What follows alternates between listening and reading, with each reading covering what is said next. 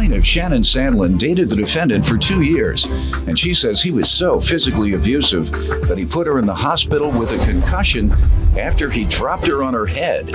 Shannon's suing for breach of contract and a PlayStation 3. Defendant Jeremy Johnson insists he never physically abused Shannon, and she only got a concussion after she accidentally fell while they were on their way to have sex. Jeremy's countersuing for breach of contract. Start with you. Okay, Your Honor. I'm here today because I'm finally out of an abusive relationship with the defendant. We dated for the past 2 years.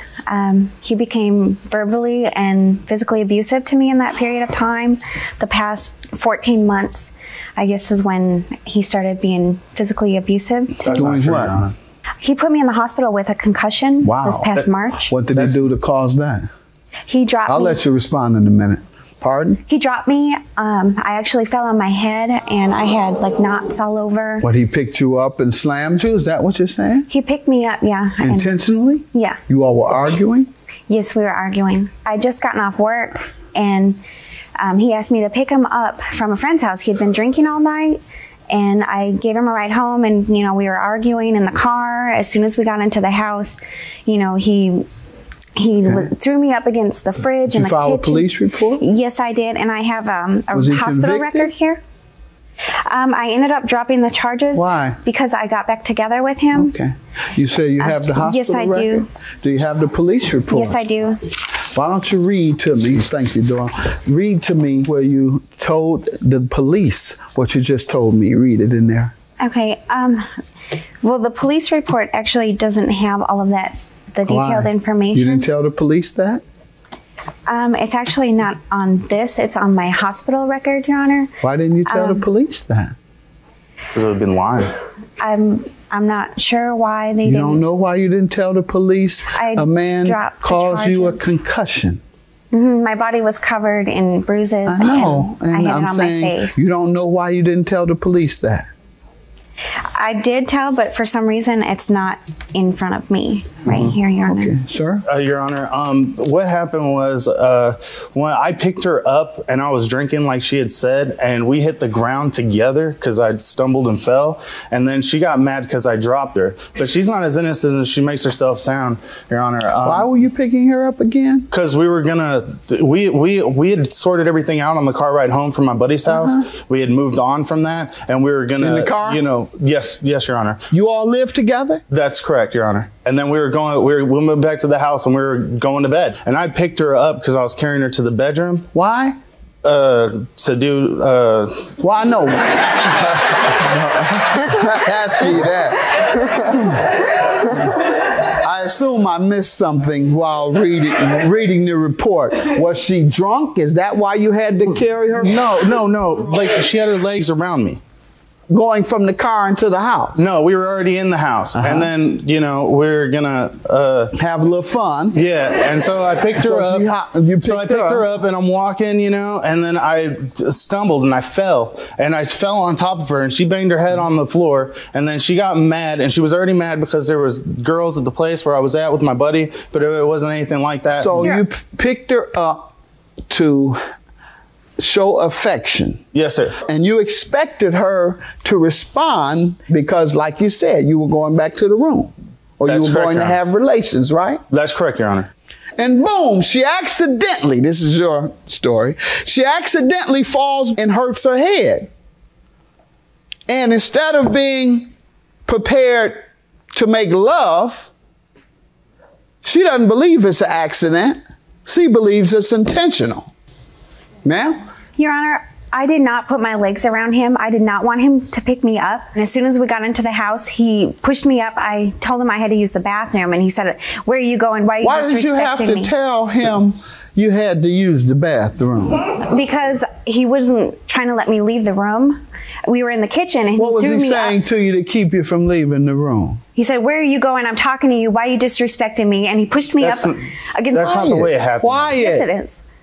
And he pushed me up against the fridge, and then I ran into the living room, and he tackled me, and I fell on the floor, and at that point, he twisted my left ankle. Oh, okay. Yes, you did. And then after that, he picked me up. And at one point in time, I was on his shoulders and he dropped me. And that's when I hit my head and I had a concussion. Okay, I see that. And you also told the hospital that he had assaulted you before and that he assaulted you that night. But you see what happens? And I want women who are watching to understand that, see what happens when you don't call the police? No way of me knowing. This is your side of the story. Had the police come there and you had told the police this, I would have said, okay, she told the police there right on the spot. Then she told the hospital that he threw an element of suspicion in there because you didn't tell the police this. And that is what a reasonable person who has been assaulted would do. So let's get to your breach of contract you're suing him for. What happened? Okay, in November of 2009, I had some money. He needed a car, and I had money to front him the money for a Volkswagen Jetta. And I took that money out of my savings account. I have a bank statement here. How much? The first withdrawal that I took out was for $3,800, and that was on the 4th. We went to look at the car together, but he ended up not buying it. So, you know, I still had, you know, we had the money, but then he went and purchased a car later that week. He went while I was at work. You gave him cash? Yes, sir. Okay. And was he to repay you, obviously? Yes, in January, which never happened. How much are you asking for today on the car? $4,900, Your Honor. $4,900 on the car?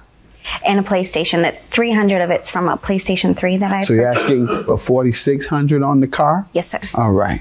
And he hasn't paid you anything? No. And he has the car now? Yes, he does. All right. And you all were living together, obviously, when he took possession of the car and took possession of your money? Yes, sir. All right. Sir, what do you want to tell me about the car? All right. And the loan for the car? All right, Your Honor. That what she's saying was something about January or something like that. That's not at all true. See, what the agreement that we made was that she would lend me the money, and that I would, or not lend me the money, but she would give me the money, and I would sign the title of my truck over to her, and I picked her up because I was carrying her to the bedroom. Why? To do. Why no? Ask me that. Plaintiff Shannon Sandlin dated the defendant, and she claims he was so physically abusive that he put her in the hospital with a concussion after he dropped her on her head. He did have transportation already? Yeah. He had a truck, a Ford Ranger truck, but he wanted something that was more gas efficient. What was the intent with his truck? Because he's about to tell me that the agreement was he gives you the truck for $4,900. Isn't that what you're about to tell me? Yes, Your Honor. Right. Your Honor, what was the intent for the truck, ma'am? You all lived together. He already had a truck. What was the intention for the disposition of the truck? The truck he signed over to me, but that wasn't until June because he signed over to you. Why? He was supposed to sell the truck, but he couldn't because he lost his license because he didn't pay child support. Okay. And so that's the only reason why. So where's the truck? It's in his possession, but it's in my name. All right. So he wouldn't give me it. But how did you get it in your name? He signed it over to me. I didn't want the truck. But you accepted it. I wanted him to sell it. You accepted it. I have the title in my name. Yes, I do. All right. And the only thing is he has the truck, which is in your name. Yes, Your Honor. And you say that the deal was you give her the truck while she gives you the money to buy the other car. That's correct, Your Honor. Do you have the car?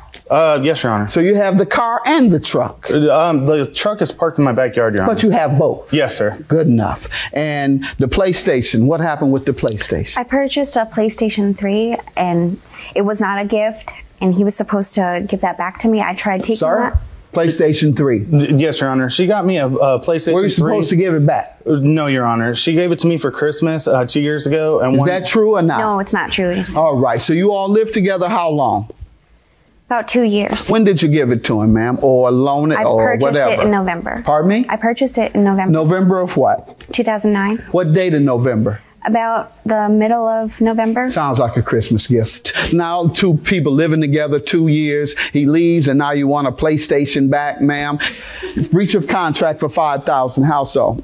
Your Honor, because if she's saying that the truck wasn't part of the agreement that we had, that was the agreement we made when she gave me the money. She asked me how I was going to repay her the money. I told her I would sign the title of my truck over to her, and that when the truck, she has title to the truck, and she has, and the car, you have title to that. That's correct, Your Honor. All right, so you have title to your car that you bought. She has title to the truck to fulfill the deal, and you have possession of that truck.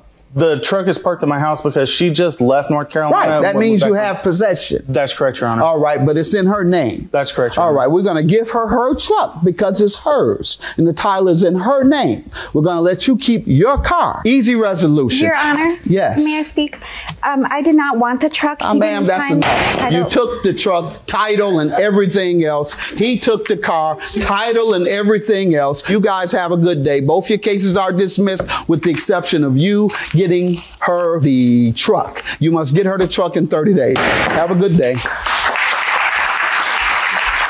He was verbally and physically abusive to me the past 14 months. That is very much true. Ask any of your friends. When I dropped you, it was a sexual thing. No, it was not, Yes, it Jeremy. was. It was a sexual thing. We had squashed it on the way back to the house. He lies his way through anything. Oh, that's not the way it works. That's exactly the way it is. No, that isn't the way it works. Jeremy. No, yeah, right. Okay. Okay, yeah, and I deserve to get dropped on my head. That's what you told your friends. No, right? I did not. I never said that. Okay, and disrespecting you when I leave the room, that's disrespectful.